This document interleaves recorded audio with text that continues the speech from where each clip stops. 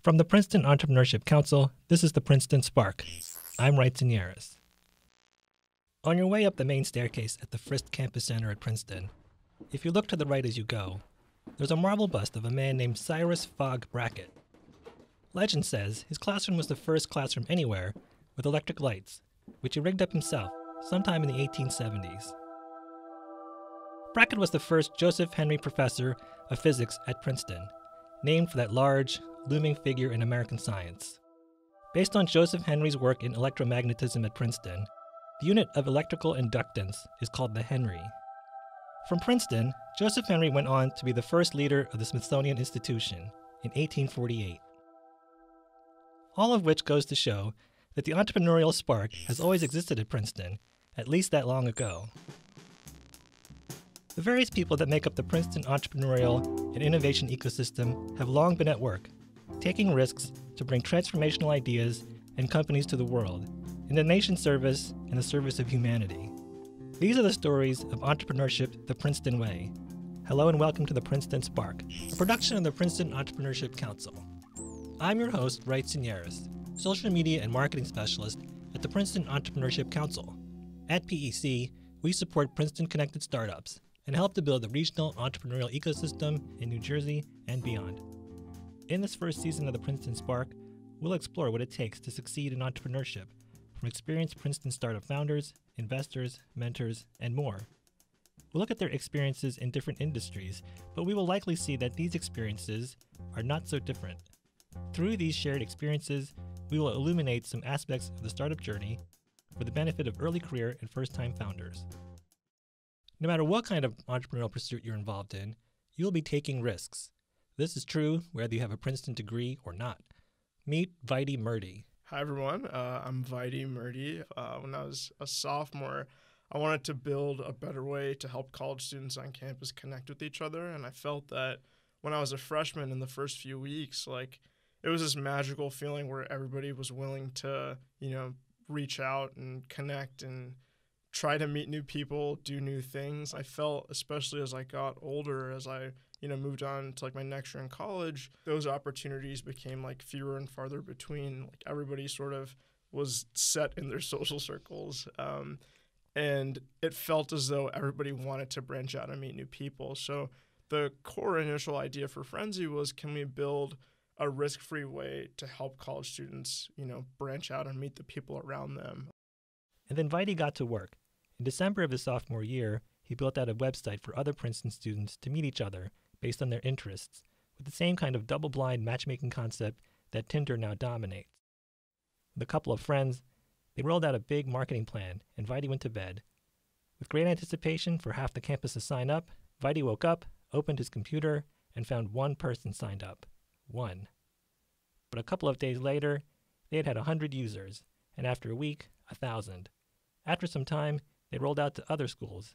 Then came a problem.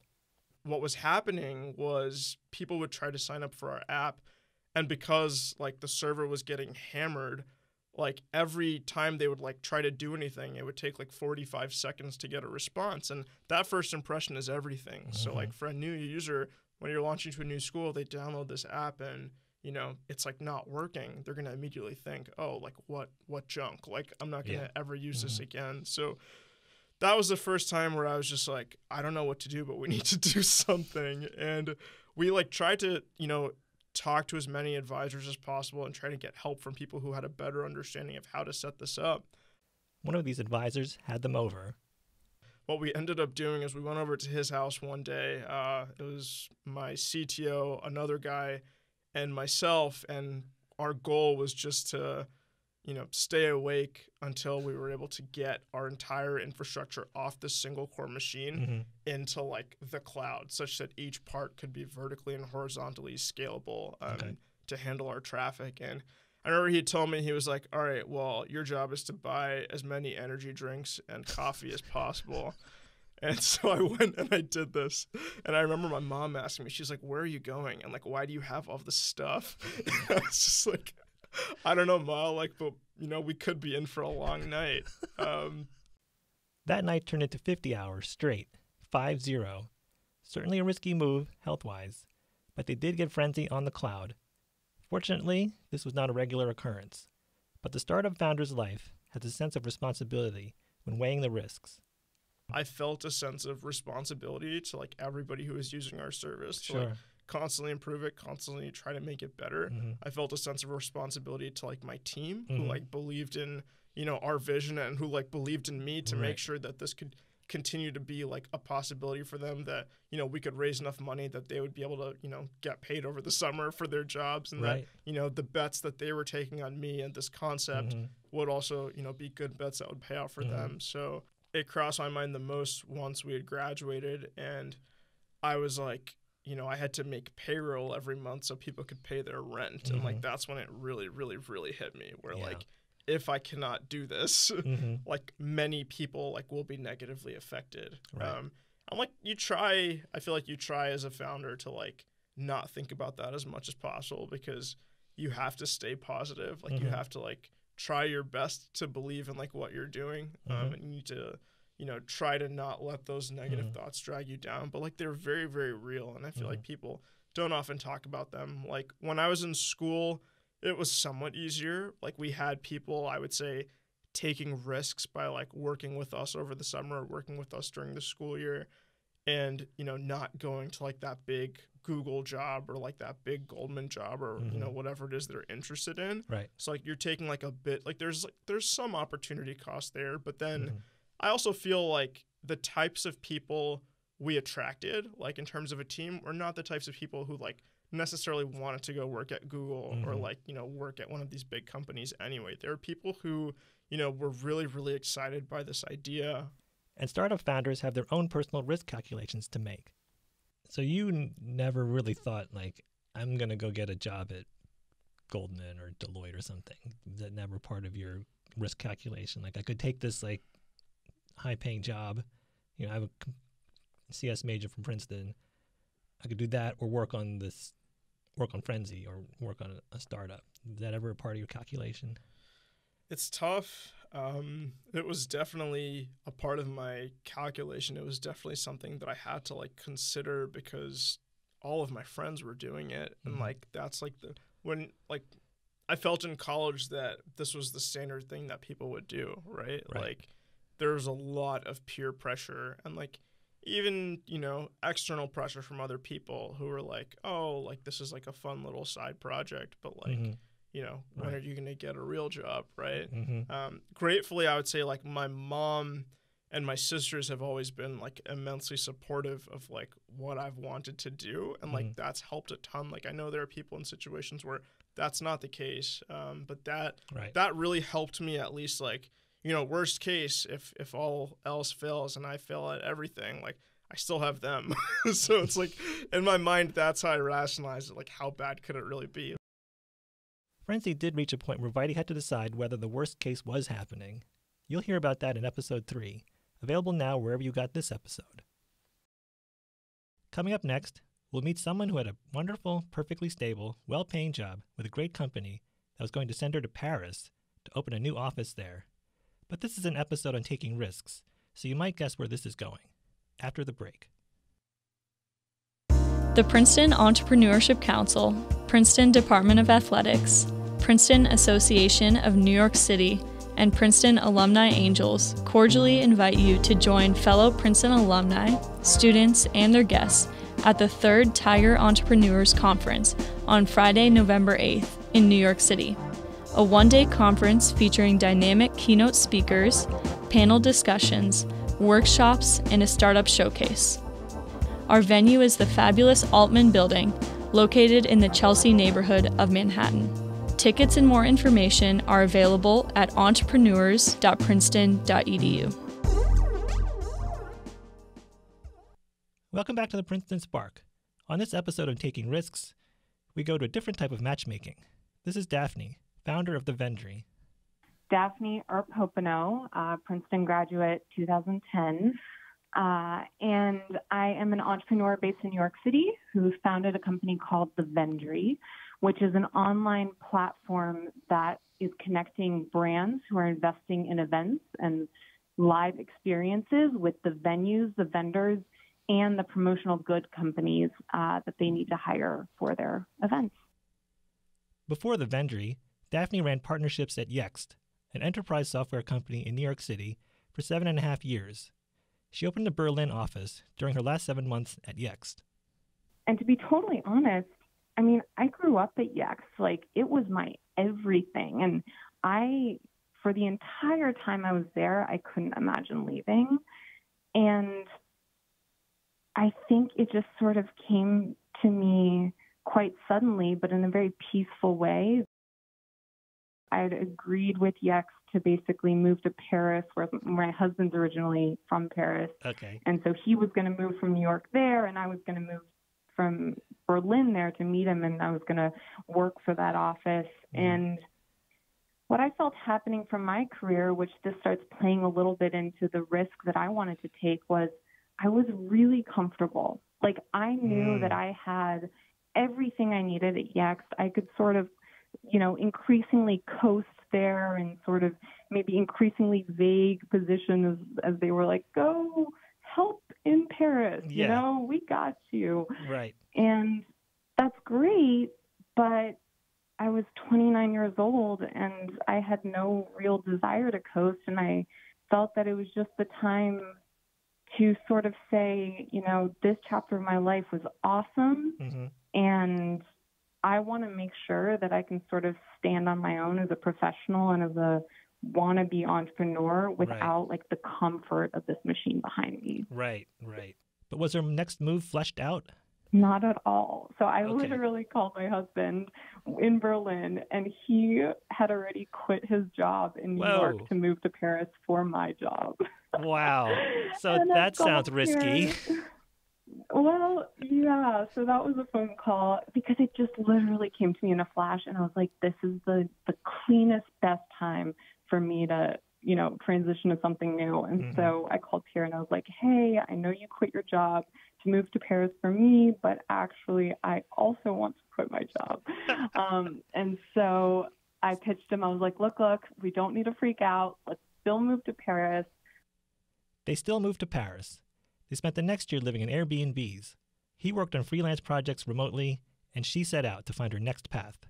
And I guess through my soul searching in Paris, I just totally got that entrepreneurial bug. And, I love New York City. I'm totally obsessed with New York City and just the work culture here.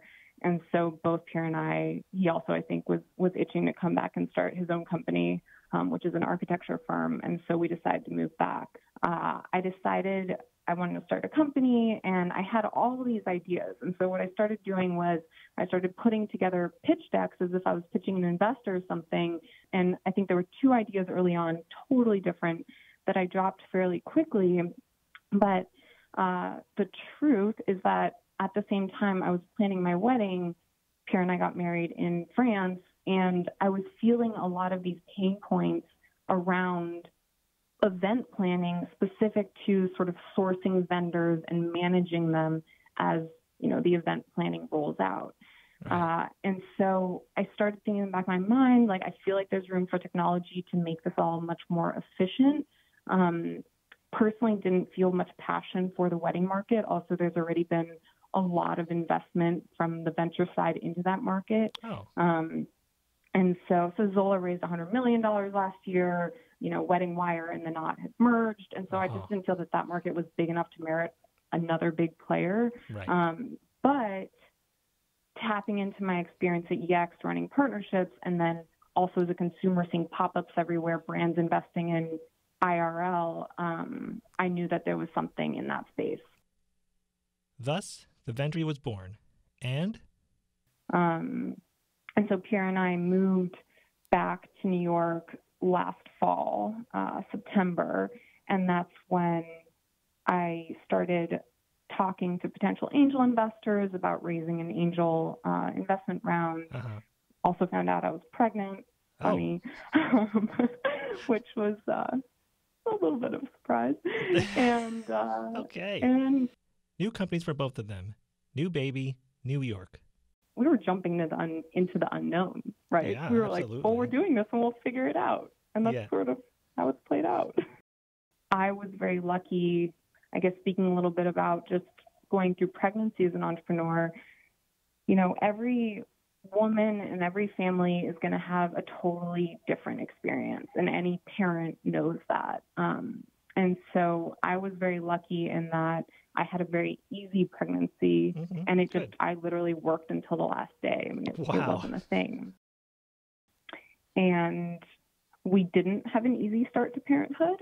So we had some unexpected events that made the first 2 months of parenthood really difficult. But, you know, you just work through it, and we had supportive families, and, you know, we were very lucky in that regard. It's already been quite a journey. Daphne had this reflection on it. You know, after you guys asked me to do this podcast, I thought about what risks I felt I had taken in this journey. And I think there's one big glaring one, which is that I feel I'm somewhat risking my reputation. And that is a risk that I took on without needing to, right? Like, I think I built a very good professional reputation and network at Yext. And I think I easily could have stayed at Yext and, you know, chosen that path or taken another high-paying job somewhere else. And instead, I chose to basically start my own company, go to all the most powerful people I know and say, hey, make a bet on me. Will you give me some money? Right. And that is a risk I didn't need to take, and I did because I have conviction in myself and the Vaidhy. But it's a risk. It definitely is. At the time of this episode's release, Daphne is charging ahead, and the Vaidhy is rolling out. You can find the Vaidhy on Instagram at the Vaidhy and online is the podcast enterprise of the Woodrow Wilson thevendry.co. School of Public and International Affairs at Princeton. After the break, we'll meet two men. They produced a weekly who politics embarked on a and venture polls. capital journey, Julian in Zellitzer an unlikely and place. Sam Wong. Along with endnotes featuring books on policy and politics. And Woodrow Wilson Reacts, faculty commentary in real time. Look for them wherever you get your podcasts.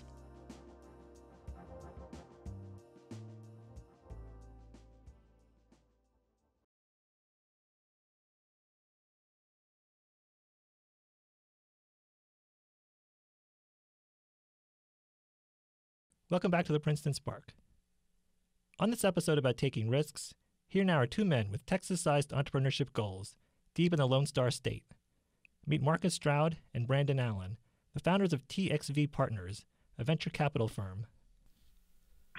Yeah, my name is Marcus Stroud, class of 2016 from Princeton. I am one of the founding partners of TXV Partners. We're an early-stage venture capital fund based in Austin, Texas, with an office in San Francisco as well, and we focus on early-stage investments. Hi, I'm Brandon Allen, one of the other founding partners of TXV, as Marcus said, focusing on early-stage investments, a lot of which is in the consumer space and the enterprise space, and so I tend to handle some of the enterprise-related companies. The two of them set up shop in Austin, which is certainly on the rise, but frankly, not the most obvious place. I will say this, it definitely is risky because at the end of the day, 2/3 of venture capital comes from one part of the country, which is Silicon Valley, and then a larger concentration that's also in New York City and in Massachusetts, obviously. And Texas is kind of, you know, a state that is going through this initial growth of venture capital. I mean, historically, we have had successful funds before from the likes of Austin Ventures or, you know, Seven Rosen, but we've never had venture capital to the level that other parts of the country have, regardless of how, you know, incredible our economy has been for the last 10, 15 years. And so there is definitely a substantial risk that we're taking in saying that we are betting on Austin as a venture capital fund, regardless of our network and the strength of it that largely resides in San Francisco and New York and other places.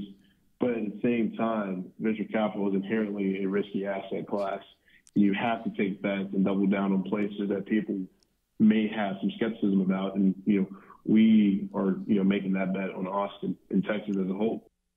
Not obvious, like Silicon Valley, although they do maintain an office out there. But they observed and calculated that Austin and Texas have the resources to make this idea work. I interned in New York, and then when I got into my, you know, professional career, spent a substantial amount of time in San Francisco in various investment roles on behalf of firms I was at in Texas and in New York. And being in those places really taught me that, man, Texas has all of the resources, has just as much capital, that you would need to build an ecosystem. But I'm not sure that there are a lot of folks that have the same vision that may be needed to create an ecosystem of something of that magnitude or that could scale. Texas is great in that Austin has a great amount of venture capital funds. There's a ton of funds moving there. There are a ton of people moving from the Valley to Austin every day just because the cost of living is so much cheaper, and then the standard of living is a little bit higher as a result of a lower amount of money needed to do well. But being a native Texan, I have a ton of pride in Texas. And when I was pitching Brandon on setting up shop in Texas, he saw the same vision in Texas also. The two of them are building a $50 million venture fund. TechCrunch says that TXV is the largest fund led by an all-African American general partner group. As far as we're concerned, we know right now we're the largest African American GP run fund in Texas. Okay. As far as the country, I'm not sure, because there's a lot of great funds out there right now that are building strong track records, building large funds like Harlem Capital and others. And so we're not sure, but we're glad to be in the conversation. TechCrunch also called the $50 million number lofty, especially for two young black men starting their first fund in Austin and Texas. But to them, it was almost necessary to set that as the goal. We definitely set a pretty high target for ourselves. I think that was driven by the work that we felt that we could do and the perspective that we thought we could bring. 50 for a first-time fund is definitely a little bit higher than some other people have chosen to do. But at the end of the day, when Marcus and I decided to do this, we decided to do so with, a mission and to have a mission-driven firm. And so for us, the amount of the fund is just simply going to be a factor in the amount of good that we can do. Yeah, I'll say this. I think in life you got to have big goals. In life you got to take crazy shots. You got to do things that folks aren't willing to do. I think if we were in Silicon Valley or New York City, then and you're playing by those standards, you're playing by those norms, you're playing by what the venture rules are out there, then yeah, you can call it lofty. But when you're in a different place, a different ecosystem, you're playing under different rules, the LP base is a lot different, things are just much different. And so I wouldn't necessarily call it lofty. I would just say, we're just playing in a different ecosystem, in a different world than the rest of the venture capital world. So we can do things a little bit differently. I think whenever you do something, especially if it's atypical or ambitious or whatever word we choose to use, you have to be willing to risk it all. Yeah. And so I think that if you set a goal like raising a $50 million fund, when it's not done too often, especially at the ages that we are, you have to be willing to really go for broke. And so there are times I think that we think about what our lives were before, and what we've given up, but I think we actually circle back to what we've gained and what we've been able to do and the people that we've been able to meet. Right. And so risk doesn't play into it anymore for us. What plays into it is what's the scope of what we're trying to do and how do we get there and how do we execute on our plan. But if you had to say how much were you willing to risk to get this done, I'd say that we have, will continue to risk everything. For Marcus, his risk-taking is a kind of personal mission. His story is a classic come from small-town poverty to make good at Princeton and then get a great job on Wall Street type story. He thought he was set for life. But when I began working in my first job in New York, I wasn't fulfilled. I wasn't satisfied. I had actually gotten a very tough phone call from a family member saying, hey, this is kind of the position the family's in right now. And here I am on my first day of work in New York City, really happy, just got a great signing bonus. And I'm getting a phone call from a family member about how bad financially the family is doing. And I just knew in that day, it was crazy. The first day at work, I just knew in that day that my life had to be atypical because, we didn't go through normal things. And I think if I was going to be able to help change the trajectory of my family, change generations, I was going to have to be the one to take a significant risk in my life because I was the one who was afforded the opportunity to go to a place like Princeton where those resources are numerous, that folks will back you up on your crazy dreams and your crazy risks because they took them themselves. And so, early on, this was an incredible risk.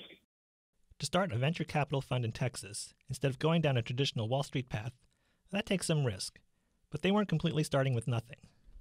We didn't have a numerous amount of money. We didn't have a certain amount of capital. We didn't come from wealth. Mm-hmm. But I will say this also, I would be lying if I didn't say we had an upper hand in compared to a lot of people. Yes, we didn't come from wealth, but I also was fortunate in that I had somebody by the name of Torrey Hunter and Katrina Hunter. Yes, that Torrey Hunter, the baseball star. He lives in the same small town as Marcus in Texas. Torrey Hunter took Marcus under his wing and gave him his first experience with venture capital. And now he's encouraging him and Brandon, almost mandating them, to be bold and take on risk. He said, if you've been afforded the privileges you have by going to a place like Princeton, by having a mentor like me, you better take some risks. And so I didn't see any other opportunity not to do something like TXV. It was just meant to be. TXV Partners is focused on millennial and Gen Z founded startups. When these startups walk in the door, this is how they weigh the risk. It's a lot of different things. I think the first thing is, when a founder walks in the door, it's presentation. So presentation is the first thing that anybody always notices about everybody. After that, the second thing you look for is mastery. Does this person know what they're talking about? Do they have a lot of knowledge in this space? Marcus and myself and the rest of our team, we don't know every single thing about every single industry in the country, and we never will. But, the people that we back should know almost every single thing about the field that they're in. Right. So I think that's the second thing. As far as risk, there are going to be a lot of things that happen. Just in the course of running a business, pivots are going to be required. So the third thing after that is you look to the person and to, the level of grit and intensity that person has. Is this person relentless in accomplishing their own goals?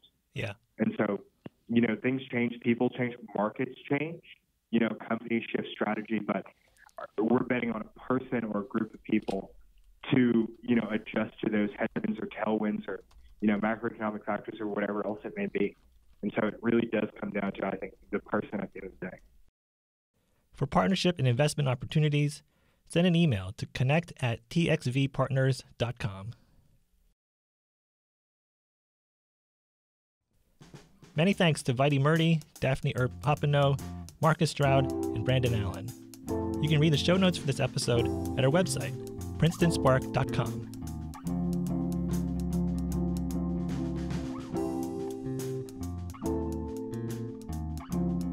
The Princeton Spark is a production of the Princeton Entrepreneurship Council, engineered by Dan Kearns and Dan Kiyu at the Princeton Broadcast Center and produced by me, Wrightson Yaris.